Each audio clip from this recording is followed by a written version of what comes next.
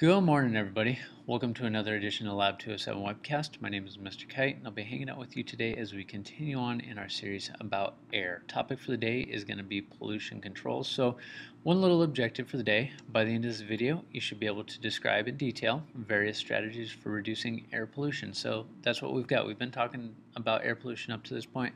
Today, we're going to start talking about some ways to reduce that air pollution. And with that idea in mind, I want you to realize that in the best case scenario, no pollution is the best pollution. While our video today is going to talk about ways to reduce pollution once it's already been created, I want you to realize that the best thing we can do is just not create pollution in the first place, and also realize that burning anything creates pollution. So obviously we're not going to be able to get to a place where we don't burn any coal or any oil, or at least not anytime soon we're going to get there. So there is a choice to be made with the products that you burn, especially considering coal and oil.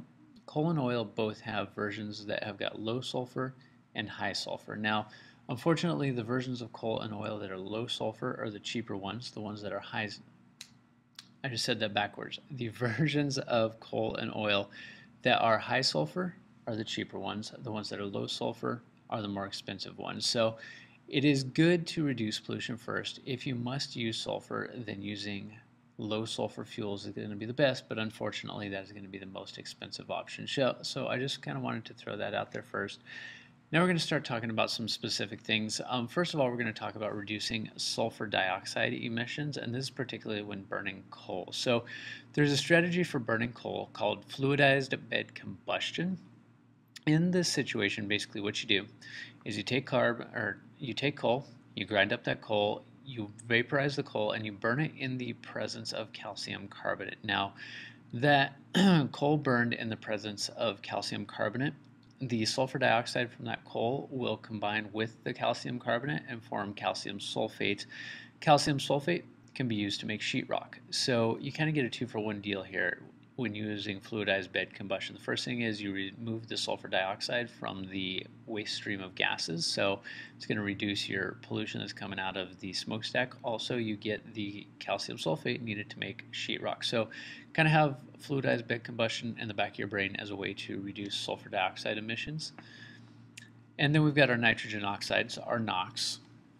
And one way to reduce the emission of NOx is with proper burning conditions. Now, an interesting thing happens. If you burn fuels at a lower temperature, they will release fewer nitrogen oxides. And also, if you burn them with less air present, you are going to get fewer nitrogen oxides. Problem is, if you burn things at a lower temperature, they're not going to burn as efficiently, which means that you're going to get more particulates and you're going to get more carbon monoxide. So there's a fine balance to be walked for the burning conditions, because if you burn at a high temperature, you get lots of nitrogen oxides, but fewer carbon monoxide and fewer particulates.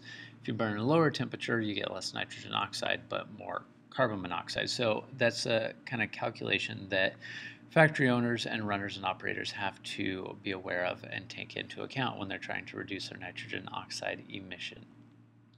Now, there are three actual technologies that I'm going to walk you through real quick.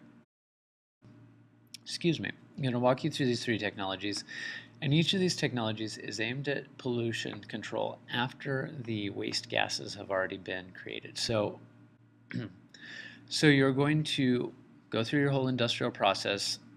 Your industrial process is going to produce polluted gases. Those polluted gases need to be dealt with before they can leave the factory. So the first strategy I want to talk to you about is called a baghouse filter, and essentially it is a filter made out of a house of bags.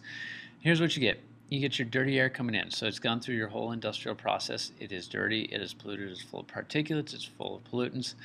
It flows into the air inlet, up through these pipes. Once it gets into these pipes, it has to flow out through these bags. As it flows through these bags, all of the particulates get trapped in the bags like coffee in a coffee filter, and then you got clean air that flows out the top. So this can remove almost 100% of particulate matter, so it's a pretty good solution. One of the problems with it is all of the particulates that get caught in these bags, and these bags themselves have to be disposed of later on. So while the particulates are not going into the air, they still become a part of the waste stream that has to be dealt with. Also, this uses a lot of energy in order to run. So while you are reducing your particulate matter coming out of this particular factory, you are still using energy in order to run the filter, and obviously using energy is going to create pollution somewhere else. Our second strategy I want to talk to you about is called an electrostatic precipitator, and again, this is for use after you have already created the polluted gas. So the way this one works is your polluted gases enter into this chamber.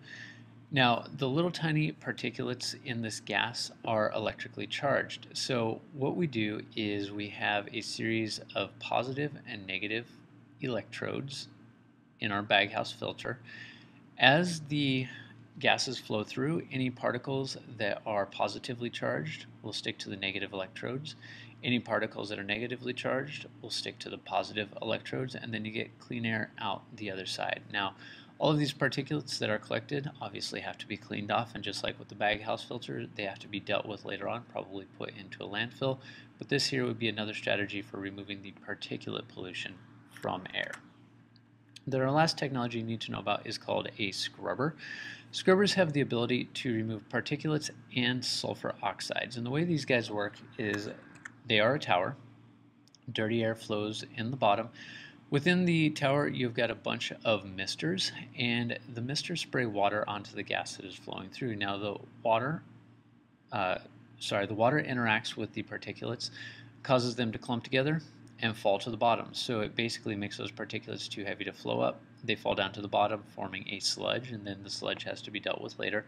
Also, in this process of wetting the particulates, some of the sulfur dioxide is removed. So dirty air in, you wet it with a mister, all the particulates and sulfur oxides fall down to the bottom, and then you get clean air that flows out of the smokestack. So make sure that you go through and know each of those three technologies. Make sure that you can discuss each one in detail and tell what they're used for and how they are used. And also recognize, like I said previously, each of these has the advantage of being able to clean the pollution out of gas, but they also take a lot of energy to run themselves, so pollution is going to be produced in order to power these scrubbers and electrostatic precipitators. And here's the last slide for the day. Really, in the end, nope, not your last slide, my fault, but really in the end, reducing the amount of smog and other pollutions is the best scenario. Now, smog, like we talked about, is a secondary pollutant, which means that it is the result of primary pollutants coming together and forming something different. The chemicals, the primary pollutants that form smog, can't really be reduced using the technologies that we just talked about. Remember, the components of smog are going to be nitrogen oxides and VOCs. So the best way to reduce your smog is to reduce the amount of VOCs released and the amount of nitrogen oxides released. And there's a lot of strategies for doing this that we'll talk about on the next slide, but just kind of stick in the back of your head that the best way to reduce photochemical smog is to reduce the amount of VOCs and nitrogen in the atmosphere, so those things can't come together to form that smog in the first place.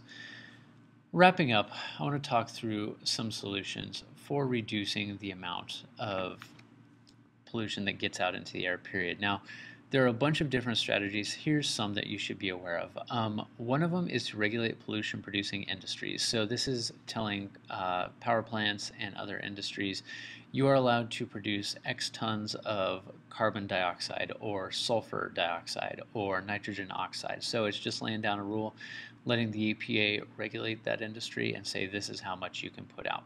Another way that you can reduce air pollution is to expand public transit, because one of the major air polluters is going to be people driving their vehicles. So if you can take those people, get them out of their vehicles and onto public transit, it's fewer cars on the road, which means less pollution in the air. And you can also just straight restrict the use of cars. This has been done in some cities. So like Mexico City has done it, Beijing has done it. They've done things where they have said you can only drive your car every other day. So maybe on Tuesdays and Thursdays, people with even numbered license plates can drive, and then on the other days, people with odd numbered license plates can drive. So obviously this is going to cut the number of cars on the street in half.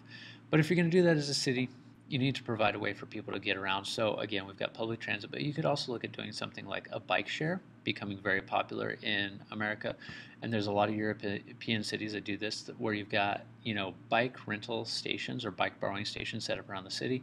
Pick your bike up, ride to where you need to go, and leave the bike there. So that would be one strategy for getting people around city without using public transit or cars. You could also, if you're a city that has got toll roads, regulate the price of the tolls during different parts of the day. So maybe in the morning during rush hour, you could raise the tolls so that there are fewer people driving, and then when there are fewer cars on the road, you could lower the tolls so people would be incentivized to drive during those times and kind of spread out your traffic load. Last thing I want to talk about is cap and trade policies. This is something that has been tried and has been successful and has failed both, and we'll talk about that. So cap and trade policy is basically a government system where they tell a polluting industry you can emit X tons of pollution, and they will give that industry so many allowances. So let's say they tell an industry you can emit 1,000 tons of pollution over the coming year. We are going to give you 1,000 allowances. So they would do that for each industry. Each industry would get a set number of allowances. And then if the industry went over their allowances, they would be penalized. And then you've got all these allowances that different companies have got, and they can buy and sell them to one another. So let's say that one company knows that they are not going to meet their allowances. They're going to stay under the amount of pollution that they are allowed to emit. They will have extra allowances.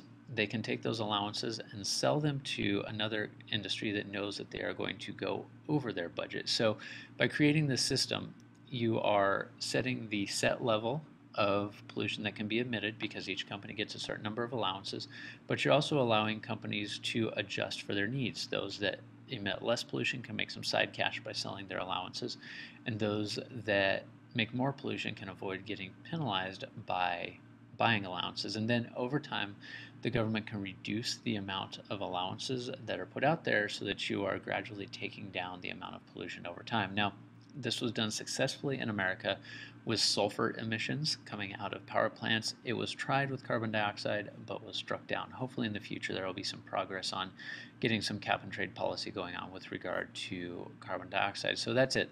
It's Monday morning. I know I fumbled over some words.